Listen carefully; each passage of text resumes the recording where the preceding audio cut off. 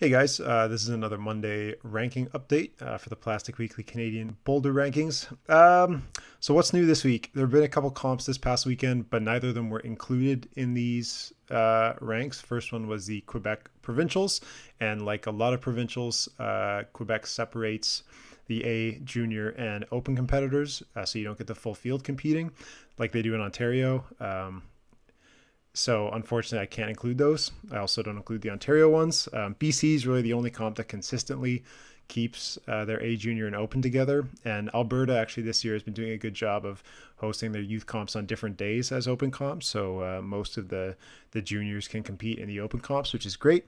But unfortunately, that means that I can't include the Quebec event, even though two young kids actually did a really good job. Eggy St. Jacques, who's on the ranks in 17th, and Babette Roy, who we talked about, and she slipped out of the ranks a couple of weeks ago. They came first and second, followed by Olivia Wyatt. So the women's field right now being dominated by a couple young teenagers and an Ontario climber, which feels pretty good for an Ontario boy like me.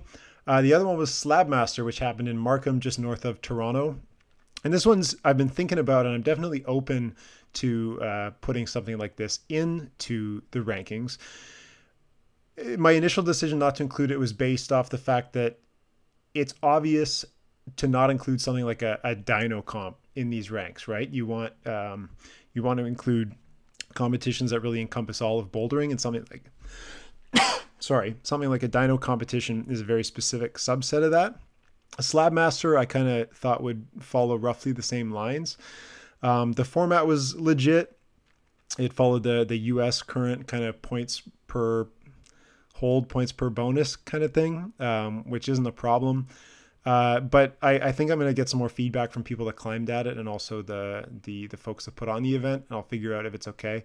It doesn't bother me that they allowed kids of any age to compete in the open category. It was boys and girls at the same time. That's not a problem for me. It's not an issue.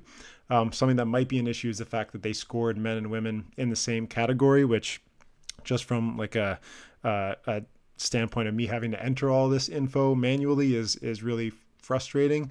And we'll see if I want to, make that a regular thing that I submit myself to. But anyway, so those are two comps you didn't include.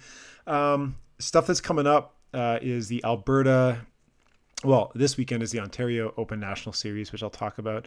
But a lot of the change in the results you can kind of see is actually a bunch of Alberta area climbers kind of losing rank. And that's mostly because last year's Alberta National Series bouldering event has already lapsed. It's already over a year old, and they haven't hosted their one for 2018 yet. It's in 2 weeks. So that's really hurting those climbers at the moment. The Ontario one is about to lapse, but it's also going to be replaced basically immediately, exactly a year later. That's this weekend, so it's not so bad for the Ontarians, but for the Alberta people, they're being punished for the next couple of weeks because they don't have that full representation from their calendar. Something I added I want you to know about is that I've now included a list on the ranking page at plasticweekly.com/ranks that shows you all of the included competitions. I'll show it right here. I think it's currently 28 different events are included in the ranks. So it shows you the date and the event, so you can get an idea of what is actually affecting the scores. And it also lets you see if there's one that you think I'm missing. I know there's a couple events already missing. I've told you about a couple of them. One is the Tour de Bloc the Goldfinger event at Vertical, and the Tour de Bloc at Seven Bays Bouldering. I still don't have full or any results for those. And the other one was from ARC in Cranbrook. It was a combined local between BC and Alberta. And by the time those results came out, the format was unclear for the qualifying round. I'd like to use that one now that I look back and saw it. A lot of people were climbing there, so I'd love to include that in the results. So if somebody can get back to me with what the format was for those qualifiers, it would be nice to have those, because it was only a few months ago. It would still be pretty relevant. But aside from that, that's all that's left there. So all I'm going to leave you with is this weekend on Saturday the 27th is the Ontario Open. That's their National Series event. So you're going to see a bunch of top Ontario climbers.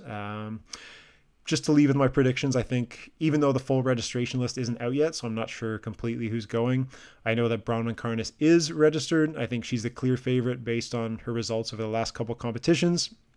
Even though she was out for a few months with the injury in the fall, she seems to clearly have momentum, and talking to a lot of the athletes, they seem to think she's the one to beat. For the men, it's a little more up in the air. I know for sure Lucas Uchida won't be climbing there. He's going to be setting for it, which should be a lot of fun. I don't know if some people like Nathan Smith will show up because he's living in Quebec, so we'll have to see. But as a vague prediction, I'm going to say Zach Richardson or Nathan Smith based on who shows up. I think they're the favorites. Upsets can always happen. Shout out to Rahul Sapra, the Ontario bouldering provincial champion. Yeah, upsets happen, man. So we'll see what comes of it. But Bronwyn Karnas and Zach Richardson or Nathan Smith, I think, are your number one climbers there. So join me January 27th at 6 p.m. on YouTube. I'll put up the thing right now because I'm really gratuitous like that. Join me on YouTube. I'm going to commentate this thing. We're going to have a ton of fun. So I'll hopefully see you on Saturday for that. Otherwise, I'll see you on Monday with another ranking update.